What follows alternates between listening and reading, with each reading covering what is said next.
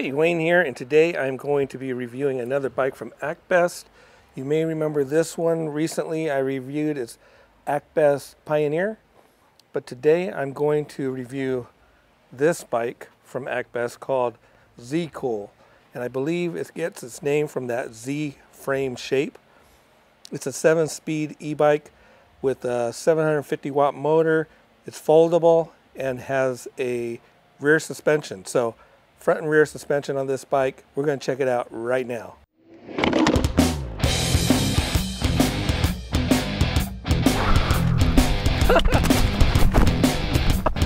Oh, I knew it was going to happen eventually.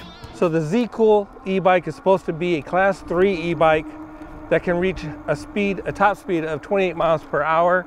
That's going to depend on a few things like if you have a full charge or not, your weight, all that kind of good stuff, uphill, downhill, flat land. Anyway, I'm going to check it out right now. So I'm going to put it in mode 5. Right now I'm going about 5 miles an hour. I'm going to throttle, pedal at the same time, and we're going to see how fast we can get up there. 20 miles per hour, 23, 24, 25, well, 24.9. That's top speed for me. It has a 48 volt, 15 amp hour battery. Charge time is about 3 to 5 hours. Comes with a charger that's 43 volts, 3 amp. Actbest says that the range on this bike is 46 to 65 miles. That's going to vary, like I said earlier, depending on your weight, payload, how much you're using throttle versus just pedaling, uphill, downhill, terrain, all that good stuff. So keep that in mind. Comes with a Shimano 7-speed shifter.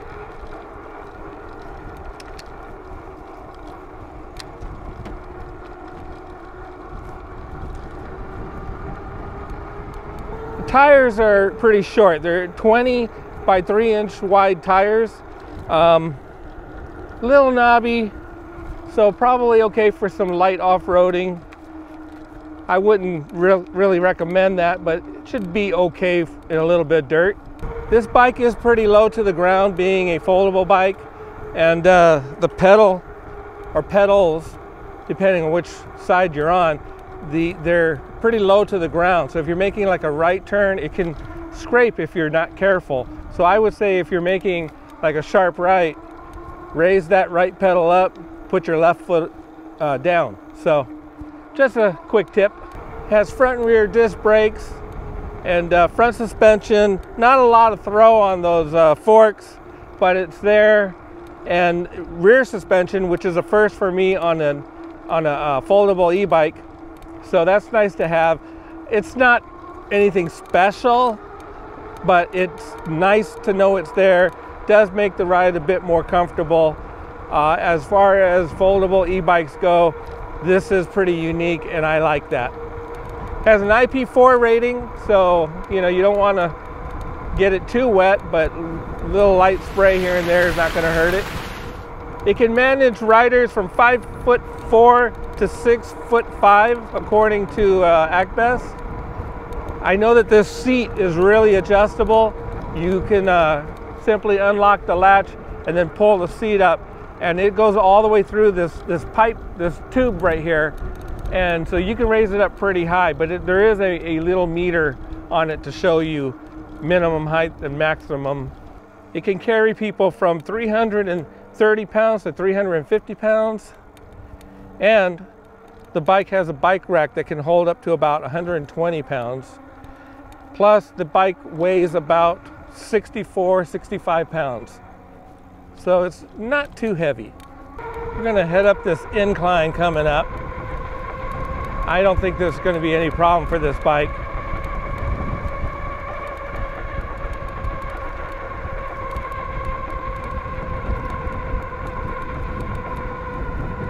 Yep, just fine.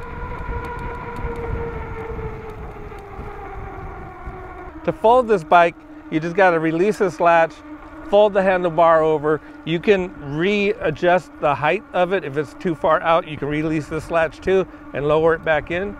And then after you get that done, you release this latch right here, and then crack it open, fold it over, and you're ready to go. When it's folded up, you can easily tuck it away in a corner somewhere out of the way. You can pick it up, put it in your trunk. I put it in my trunk before. It's pretty easy to do. Some of these bigger, like fat tire bikes, you can't get them on a regular car rack. So keep in mind, when you do get an e-bike, if you plan on transferring it around, if you have a bike rack, don't expect that it's just gonna work. Make sure you check the specs and all for weight. So, but yeah, just do your research, check it out before you go getting a bike that you want to travel around with. That'll be tip number 2. Bike doesn't have a bell, but it does have a horn. It's not overly loud or anything, so I don't think you'll annoy anybody using that horn. It has a button here for the lights, which is connected to the front and rear light. So that's good. You don't have to remember to go back to the back of the bike and flip the light on and then forget to turn it off when you're done. It's connected to the switch.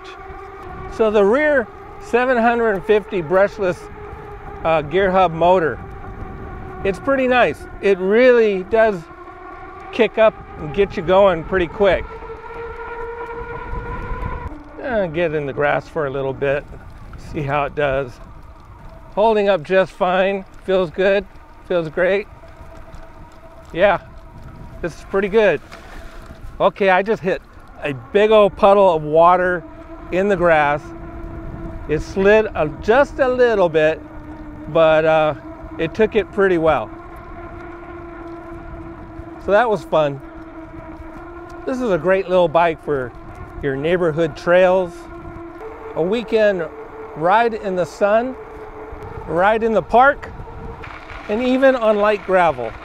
It's a lot of good things to having a foldable e-bike, a lot of pluses. They're easy to fold up and put away. They're nice and light that you can throw them in the back of your trunk. They just don't take up a lot of space, and they're easy to transport when you want to take them with you. This one's also kind of neat because it has the front and rear suspension. Even though the suspension isn't like high end or anything, it's nice to know it's there, and it does make for a comfortable ride. Actbest makes really rugged bikes. The ZCool is also pretty rugged. It tops out at just under 25 miles per hour for me. It has dual suspension, good power. If you're looking for a solid folding e-bike, this is probably the bike for you. Grab yourself one, get out there and ride, and I'll see you on the next one.